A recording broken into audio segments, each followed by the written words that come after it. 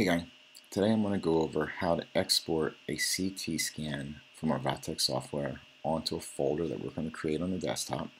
And the reason we're doing this is we're going to be able to export that into a digital planning software such as Anatomage or Blue Sky Bio to plan a surgical guide for dental implant placement.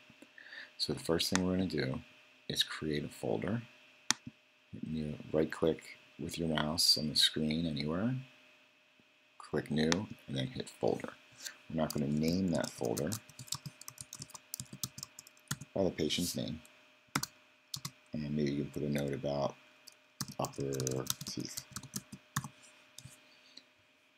Then what we're going to do is open up EZdent Viewer, and that is the software that tells us where all of our images are. And you can see we've already loaded Noel's case, and you can see you can highlight all the different CTs.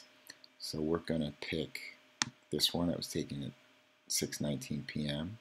because that's the one we want to use for this particular case. At that point, all we do is File, CT, Save as a folder. We're going to scroll down and look for his name right here, Noel Joseph Upper Teeth. Click it. As you see, it becomes highlighted. Then we'll click OK.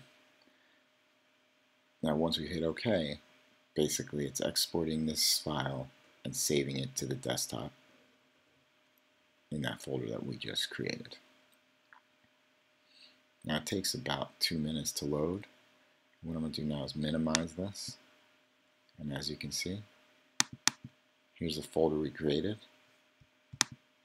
with the CT scan inside.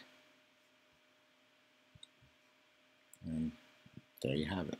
Our next step is we're going to be exporting a 3D impression, in this case from the iTero, and that'll be in our next video.